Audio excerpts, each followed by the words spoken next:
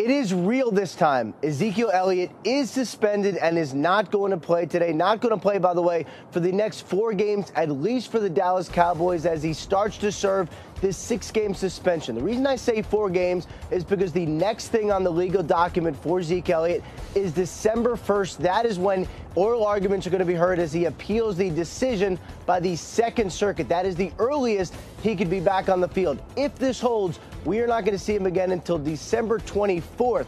So where is Zeke Elliott going to go now that he's not allowed contact with his team? I am told he is heading out of the country to an undisclosed location to clear his head, do a full reset, and get himself ready to get back on the field in December. Meanwhile, it is going to be Alfred Morris, who is the starting running back for the Cowboys. But keep an eye on Rod Smith, a little-known running back. They really like his potential, think he can be a 3-down back for the Cowboys.